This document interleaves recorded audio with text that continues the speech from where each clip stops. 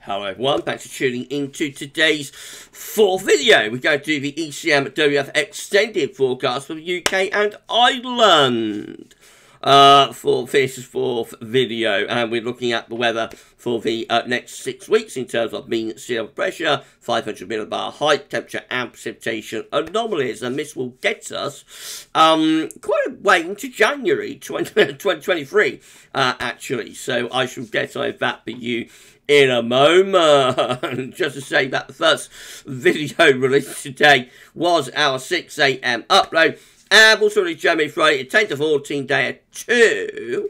Going to be live streaming in a couple of hours time after 10 o'clock. We're going to have our Friday night live stream, where we will be live streaming the GFS 18 set, aka the pub run, and so I shall see you live for that maybe a little bit later on this evening. Epic day of content today. Wow, wow, wow. Thank you so much everyone for tuning in. Thank you so much to ECMWF for supplying the charts. By the way, thank you so much, EC. Right, okay, hold on everybody. I'm so sorry everyone, I'm getting myself ready for my live stream tonight because it won't be Gav live stream without a cough. Right, let's start off with the week 1 mean sea level pressure anomaly then. This will take us from the 28th of November to 5th of December, next week basically. And we see a large area of high pressure in control over Scandinavia, going back into western parts of Russia, and that's bringing easterly winds across much of northern Europe there, with that area of high pressure. Goodness gracious me, been a long time since we've had a Scandi like that.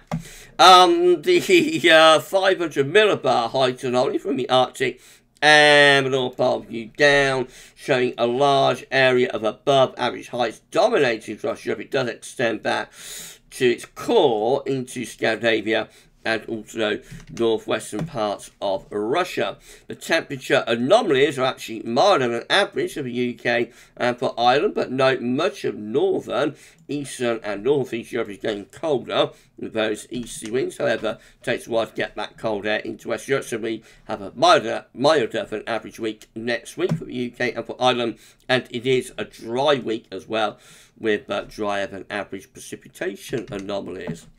Right, that's that one done, everyone. Let's have a look at week 2, which will be the 5th to the 12th of December. Oh, wow, wow, wow! High pressure blocking in the North Atlantic, extending to Scandinavia. So, like, got Scandinavian high, but it looks like it's retrogressing a little bit in that direction. Could that be pulling that colder air into west of Europe? Could it?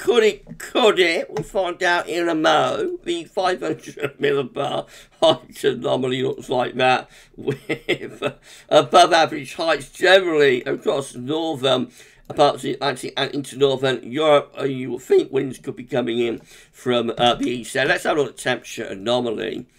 Right,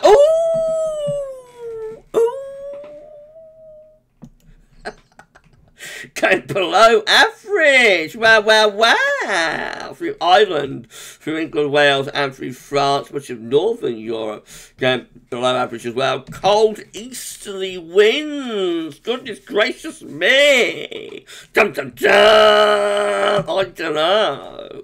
Dum, dum, dum.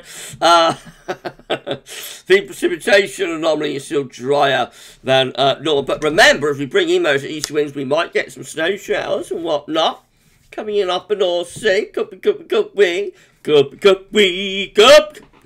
I don't know. It's exciting, isn't it? Right, let's have a look at week 3. It's going to be the 12th to the 19th of December. What's going on? Oh, well, now, so we've got Scandi, though, look. So Scandinavian high still maintained.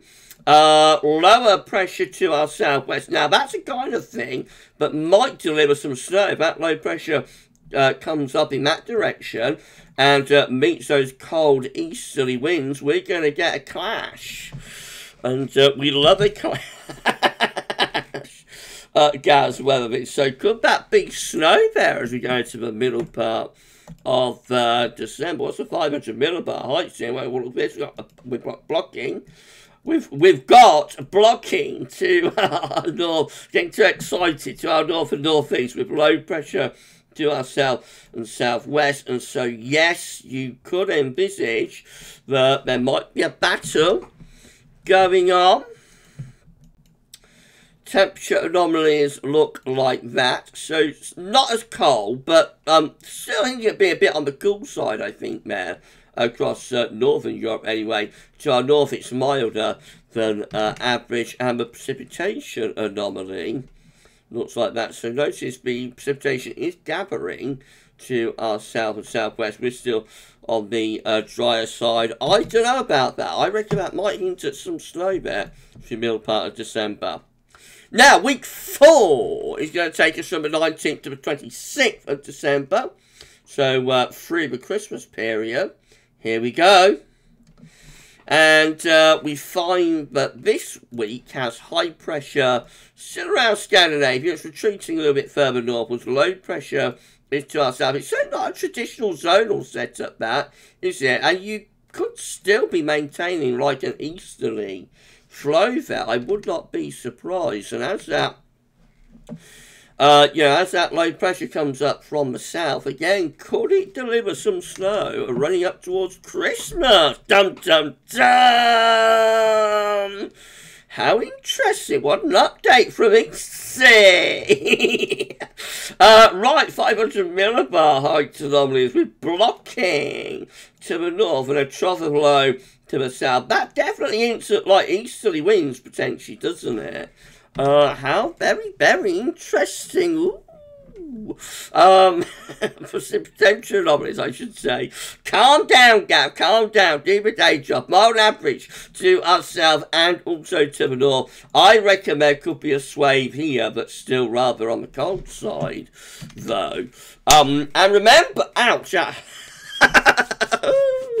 Remember, though, that is like going up to and into Christmas.